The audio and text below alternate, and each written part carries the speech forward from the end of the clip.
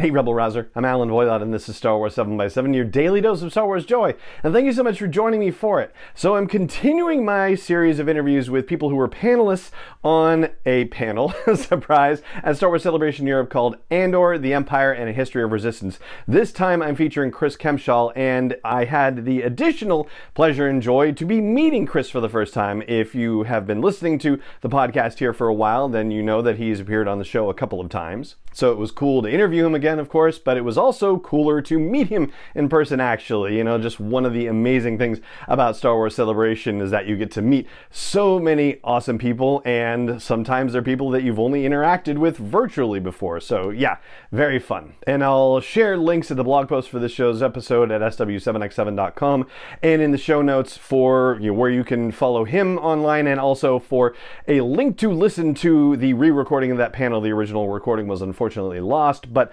most of the panelists were able to reconvene and re-record and add new material too. For me, for this moment though, it just remains for me to say thank you so much for joining me for this episode as always, and may the Force be with you wherever in the world you may be. And now, without further ado, here is Chris Kempshall's answer to the one-question interview from Star Wars Celebration Europe. Hi, what's your name and your Star Wars claim to fame? My name is Chris Kempshall. My Star Wars claim to fame obviously is appearing on several episodes of Star Wars 7x7, which everybody should subscribe to. But I wrote the history and politics of Star Wars and co-wrote Star Wars Battles That Changed the Galaxy. Excellent. So what is the biggest unresolved story or mystery in Star Wars that you hope to see resolved in your lifetime? Well, hope to see has a large asterisk on it, but I'm going to take a silly answer. Does Grand Moff Tarkin actually wear shoes? Because in live action, we have never seen him from the waist or the knee down because Peter Cushing's feet hurt, so he wore slippers. So does Grand Moff Tarkin actually wear shoes? Or is he constantly wearing slippers, but he's so scary, everyone just has collectively in the Empire, let's just not... Don't bring it up. No good can come from mentioning that Grand Moff Tarkin is wearing fluffy bunny slippers.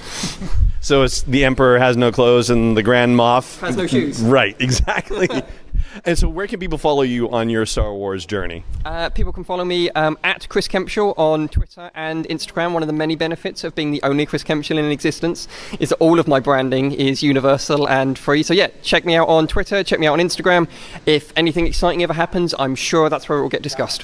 Fantastic. Thank you so much. Thank you, Alan. Always a pleasure. 7x7 is not endorsed or sponsored yet by Lucasfilm Limited, Disney, or 20th Century Fox, and is intended for entertainment and information purposes only. Star Wars, the Star Wars logo, all names and pictures of Star Wars characters, vehicles, and any other Star Wars related items are registered trademarks and/or copyrights of Lucasfilm Limited, or their respective trademark and copyright holders. May the Force be with them. All original content is copyright 2021 by Star Wars 7x7. We hope you love it.